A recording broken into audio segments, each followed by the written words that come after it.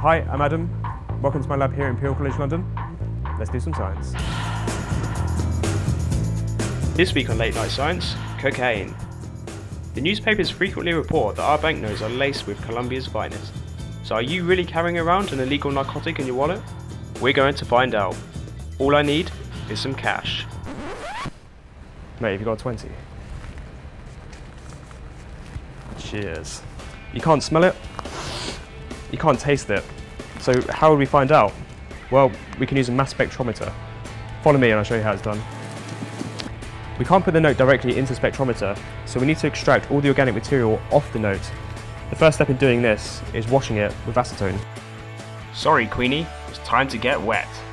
This is a separatory funnel. It's important to shake it quite vigorously just to get all the acetone into the note so that all the organic material dissolves.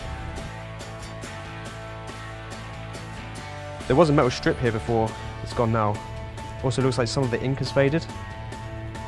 Sorry mate, I think I've destroyed your note. Next, I want to remove the acetone so I can see how much material we've got from the note. I'm using a rotary evaporator to rapidly remove the solvent. Because this machine uses a vacuum, I only need to heat the sample to 40 degrees Celsius before it begins to boil.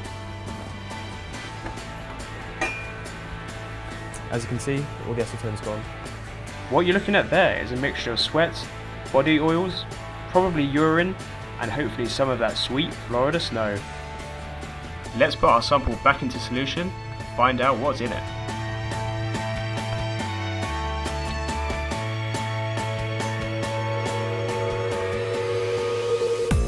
So this is the mass spec machine. We're going to put our vial in. In about 20 minutes we'll know if we found any of the devil's dandruff.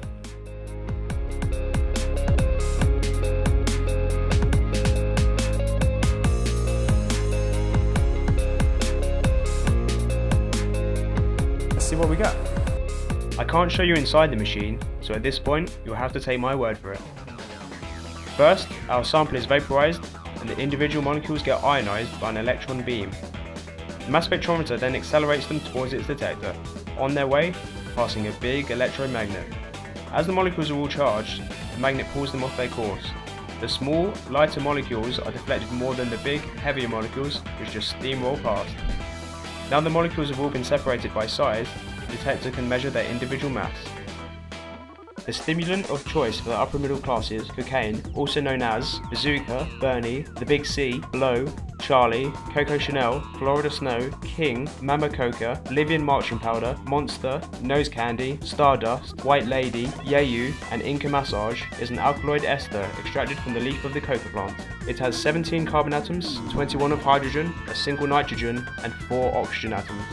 We can work out its mass directly from the periodic table. Carbon has an atomic mass of 12.011 daltons, nitrogen 14.007, oxygen 15.999, and hydrogen 1.0079, all adding up to a total of around 304, and that's the number we have to look out for. So the results are in. You can see here we have a massive peak at 304, the magic number, which means that this note has tested positive for cocaine. So mate, do you want it back? Really?